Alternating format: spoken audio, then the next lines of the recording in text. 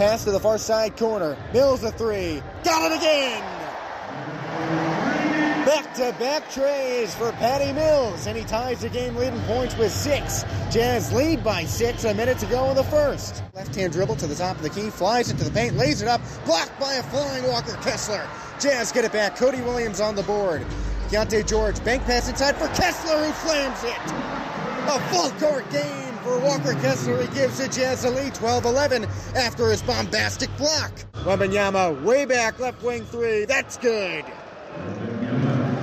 The alien has touched down with his first make in this one. 9-3 Jazz, 2.5 played. Markkanen step back, right corner three. That falls. Filipowski straightaway three. Got it. Kyle Filipowski, 2 for 2 so far, and it's a 7-0 Jazz lead. A minute 20 into this Thursday night Halloween affair. The Delta Center crowd is roaring as we welcome you back into the fourth quarter of the opener for the Jazz against the Grizzlies. And why shouldn't they be loud? Utah has cut what was a 16-point first half deficit down to 6. 102-96 Memphis the score. 8 minutes, 41 seconds remain in the fourth quarter. Your leading scorers so far in this one, both at 23 points. Lauri Markkanen for Utah and Santi Aldama for Memphis. Grizzlies inbound the ball, moving left to right from underneath their own basket. Scottie Pippen Jr. takes it up off a feed from John Konchar. Sends it outside to the right wing. There's Desmond Bane, charges into the paint, lays it up through some contact. No good, no foul. Jazz have the rebound. Jordan Clarkson marches back, sent it to Markkanen. Now far corner three for Taylor Hendricks is good.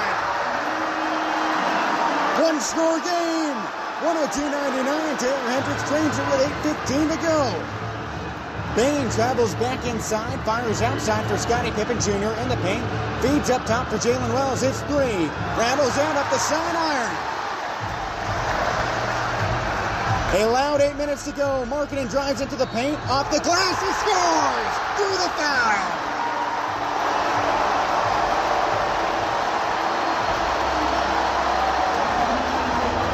The Jazz have not led since midway through the first quarter, and Lauri Markkanen has a chance to tie the game with 7 minutes and 57 seconds left in regulation.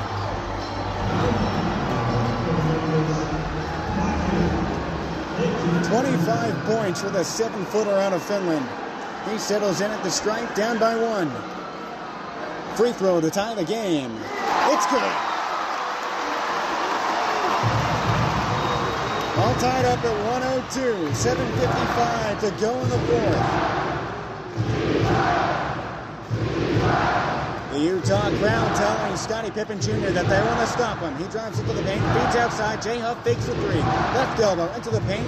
Sidearm pass out up top for Santi Aldama. Now Pippen Jr. Overhead pass inside, and Huff slams it. Memphis regains the lead, 104-102, 7.5 to play. Santi Aldama was double covered up top there. He scored 23 points. He was drafted by the Jazz, but traded on draft night to Memphis. He's been there ever since that draft date in 2021. Foul called at the top of the key against Memphis. Looks like it's on Jalen Wells. That makes 3 on the guard. And it leads to free throws for the Jazz. Lauri Markkanen stepping up to the stripe once again. He leads all scorers in this one with 26 points. Now he has an opportunity to chip back again. He tied the game with an and one on the last drive. Markkanen with pink shoes, toes the line and sets up. That free throw is good.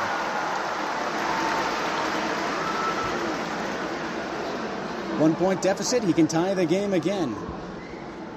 Markkanen went home in the offseason to Finland. Keontae George joined him and trained out in his home country, living in Helsinki. To tie the game, he got it. 104-104, 7:15 to go. Pippen Jr. meets Bane, left wing, tries to step back but fakes his shot and feeds back to Pippen at the top of the key. Contested three, off the back iron, rebound pops around to Jordan Clarkson for the Jazz. Right to left goes Clarkson across the median. 7 minutes to go. A chance to take its first lead since the first quarter. Clarkson at the right elbow. Stutter steps outside to Markkanen. Contested three. Out off the back iron. Grabs his own rebound. Charges into the baseline paint. Now Taylor Hendricks throws up a shot. He's fouled. No good. Santi Aldama, the leading scorer for Memphis, guilty of that foul there. Probably a necessary one, as if he weren't in the way, Hendricks would have slammed it home. He's already dunked it 3 times in this one. Hendricks has a chance from the free throw line to give the Jazz the lead. He has 11 points across 23 minutes. First free throw, off the back iron. Keontae George checks in for his off-season training partner, Lauri Markkanen. Patty Mills steps out as well, and John Collins is back on the floor. Correction, Collins was going to go in, but Colin Sexton gets the tap instead. Hendricks' second free throw. That one falls. 105-104 Utah. 6:45 to go in the fourth. Scottie Pippen Jr. with 6 points, crosses the timeline left to right. All alone, carrying the ball in his right hand, drives into the paint, marked by Kessler. Sidearm pass to the wing, and it falls out of bounds. He tried to hit Aldama, but couldn't place it high enough.